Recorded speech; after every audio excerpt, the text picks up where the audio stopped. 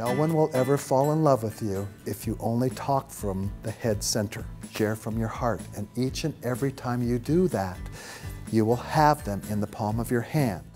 If you're not passionate about that subject, you cannot expect them to be passionate about learning. You have to reorient that and find that passions that got you into that particular place. Most of teaching, most of interviewing is done from the brain. That is from my heart, because I love to teach. At JMU, we care a lot about teaching, and we've always tried to find ways to improve it. One thing we don't get to do enough is to talk with each other as teachers and to bring new things to help us learn. And that's kind of what the Teaching Academy's been about. Scott Stevens and I started the Teaching Academy because we had a conversation about teaching one day. We got so excited. We learned something from each other that day, and we thought, how can we get more people to have conversations like this? So we had the idea of bringing great speakers who had shared teaching tips with us, and brought in people that wanted to learn about teaching.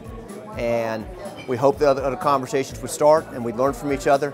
And when we look behind you, you'll see lots of people talking. And I think we are having conversations like that. We welcome you to come join us anytime you'd like.